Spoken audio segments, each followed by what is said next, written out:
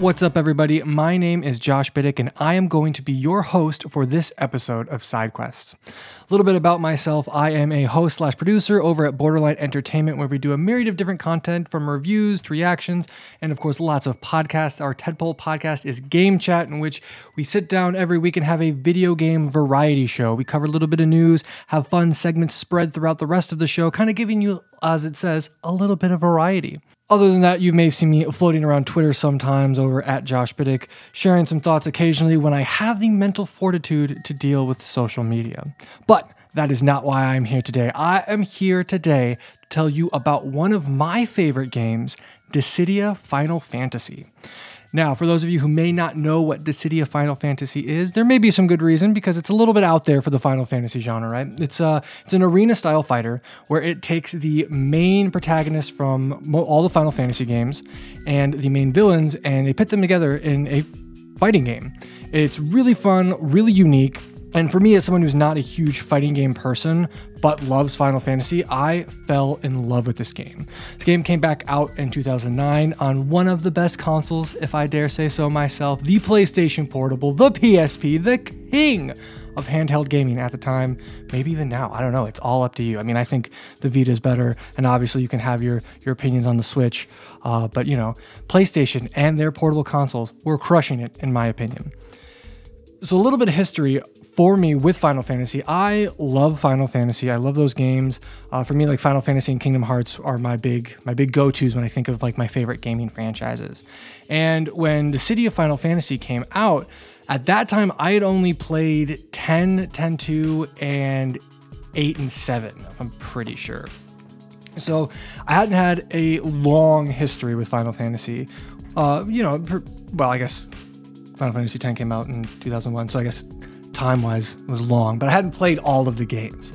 And with Dissidia, you were able to go in and see all of these characters fully voiced, rendered in 3D, had new models, it was HD, it was fantastic. It was really cool for me to get to learn about some of these characters and see them in a new light from where I might have seen their sprites or know of them from like the front covers of games, but to get to see them move and play in a much different way.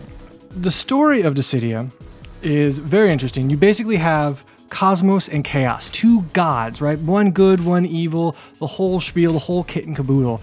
And they take their warriors to fight against each other for the conflict, right? And they're trying to find this resolution. It's very, very Final Fantasy.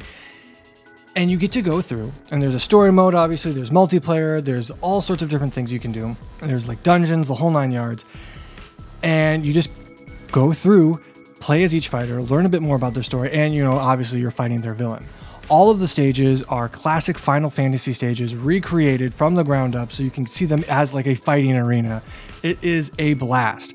The combat is different. It's not just like, you're not really using combos, you're not button mashing. They had a really cool system where they had something called bravery. So as you would do bravery attacks, you would increase the amount of actual overall damage you could do. So bravery attacks, you'd slowly chip away, they'd be lighter, and then your goal was to break your other person's bravery, right? So say I had like 1,000 bravery, someone else had like 40 at the time. I hit them for 40 damage. Their bravery breaks, so they're a little staggered. And then as you're hitting, each damage you do, like each bravery attack you do to your opponent, then increases the bravery pool for that fight. And when you break an opponent's bravery, you get all those points, right? So you can get a max of obviously 9,999, and then you can perform an HP attack. And the HP attack is based off how much bravery points you have. And I know it sounds very convoluted. Of course, it is a Final Fantasy fighting game, so it has to be a little complicated. And the damage you would do is based off your bravery points, and that's how you would win the fight, right? So whoever got their HP down to 0 based off the bravery, then you'd win. But if you do an HP attack, your bravery resets to 0. So if I hit someone for 1,000 damage, my bravery resets to 0, but theirs is intact. So I may do 1,000 damage, but then they could come around and break my bravery, get all the bravery pool, right, and then just kill me in one hit. So a little bit of strategy there. I found it really, really fun because it was really fast paced. You're moving around, and with it being an arena fighter, you could go anywhere in these maps.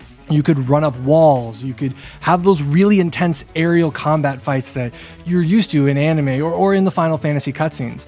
For me, it was really cool because I love Advent Children, Final Fantasy VII Advent Children, the movie, for those of you who are not familiar. And you could basically recreate some of those fights. I would pit myself all the time against B Cloud, fight Sephiroth, and I would try to recreate those moments. And it was just a ton of fun to be able to take these characters and kind of have them like action figures and play with them in an entirely new way. You could create the fights that you'd saw in your mind while you're playing some of these games. It was fantastic. Of course, there were also many different cosmetics for the characters. So of course, as a big Advent Children fan, I was able to unlock Cloud's outfit from Advent Children, which also then changes up his sword from the Buster Sword to the Fusion Blade. That's really cool. Small details like that were something that I was a huge fan of. And with each character having an alternate costume, it meant there's so much replayability value. As a fan myself, I went through and I made sure like, hey, I'm gonna level up everyone and unlock all their abilities, all their weapons, all the stuff. And it was just so much fun to be able to play a Final Fantasy game in an entirely new light. Another big thing is with them all being fully voiced, like as a huge Kingdom Hearts fan, I was familiar with being able to see like Squall and Cloud and Sephiroth, hearing them, knowing what they sound like, knowing like their personalities from Kingdom Hearts. But to be able to see like the warrior of light, the hero who started it all, moving around, talking, having his like leadership qualities go through was really cool. Or meeting characters like Zidane, who I had never really seen before. I knew he was from Final Fantasy IX, but other than that, I didn't know anything about him. So getting to learn like who he was, his personality, was a really cool thing to experience in this new game, and has made me want to go back and replay those games. Aside from that, like everything that you did in Dissidia Final Fantasy 1 like carried over into the sequel game, which was a ton of fun. And it's been said that the story in Dissidia is actually kind of canon to all the Final Fantasy games, which is a little convoluted and really weird. But for me, it was cool to be able to actually continue the story of some of these characters. Final Fantasy X is one of my favorite games of all time, and I love it so much. So to be able to have more interactions with Tidus and even his dad and kind of go a little bit further with that story and to stretch it out a little bit more was something really, really cool to experience. Another one of the really fun components of this game was you would be able to build up like a super gauge, right? So it was your EX meter. And when you unleashed it, your character kind of went in like a Super Saiyan mode, but basically their weapon would turn into their ultimate weapon, whatever that was for them, right? And you would be able to do your super move, which was dope. So for Tidus, who I played a ton of, you could do your HP attack and then go into a second damage dealing attack, which he would use his final overdrive Blitz Ace. And it was all flashy and you're flying around and there are lights and explosions, and it's just basically Final Fantasy like turned up to 11. It feels so much fun to do and play, especially when each character feels so different, right? You have Tidus, who is really fast and nimble and kind of using his gymnastic athletic ability to move faster and with kicks and hits, and he uses his sword in different ways you don't think he would because of how static he is in Final Fantasy X, versus Cloud, who moves a little bit slower but hits way harder, or Terra, who focuses primarily on magic-based attacks, or Bartz, who uses the weapons of the other fighters with all of his combos. So some of his all of his attacks actually are based on the attacks of other characters. So you could come up with really cool combinations as you're playing him. It was just really well thought out. I thought every character was really balanced. They offered something new. And you could get really good if you focused on one character, like any fighting game, right? Whoever your main is, you're going to dominate with. So to be able to kind of play and have something new each time you go into the game, I thought was really special, let alone, like I said, everything carrying over to the next game. And being able to like have all your characters still leveled up, I thought was really special for a series because, hey, I spent all this time grinding, I've got everyone to level 100, and now I can replay all that and even get new moves that they've entered in for the second game. If you're out there with a PSP and you are able to get your hands on Dissidia or Dissidia Duodecim, which is the sequel, it's a weird name, I highly recommend it. Those games are fantastic. I had so much fun with them. There's something so special about being able to play a game with some of your favorite characters who you feel you know so well and see them in a whole new light. I can't recommend it enough. If you can't get either of those games or you don't have access to a PSP, there is the PlayStation 4 version of the game, which is Dissidia NT. I guess it's Dissidia Final Fantasy NT, which basically it was a game that took an arcade version that was in Japan. There was an arcade machine that would play the game where it was like 3v3. Took that, made it for the console.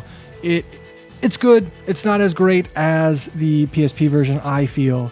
Obviously, it looks a little prettier. The roster of characters is immensely bigger, so there is that for it if you want to. But it is, there's something about just a one-on-one fight with an iconic stage, and then maybe either really intense battle music that you know every single note to because you've listened to it 1,000 times, or what I would like to do is just the silence, no music at all, and just a fight between you and your opponent. Something about that, I don't know, for me it just clicked. I had a blast with it, and I cannot recommend it enough. I hope you get to play it, or I hope something I said here interested you enough to maybe check it out, or check out some videos at least, and be like, hey man, that Josh guy knows what he's talking about. His voice is very soothing, and because of it, I wanted to look up this new, different Final Fantasy game that I hadn't heard of and hadn't played before. So I hope I took you on a journey. I hope you heard something you liked or enjoyed. And if you did, fantastic. If not, listen to one of the many other episodes of this wonderful show with the wonderful people telling you all about the games they love. Check out one of those because I'm sure you will find something you like. If you've liked me at all, please check out some more of my stuff over at borderlineentertainment.com. You can follow Borderline Entertainment on Twitter, or you could follow me at Josh Bittick to see what I'm up to if anything I've said has tickled your fancy whatsoever. Other than that, thank you so much. Have fun, stay safe, and of course, happy gaming.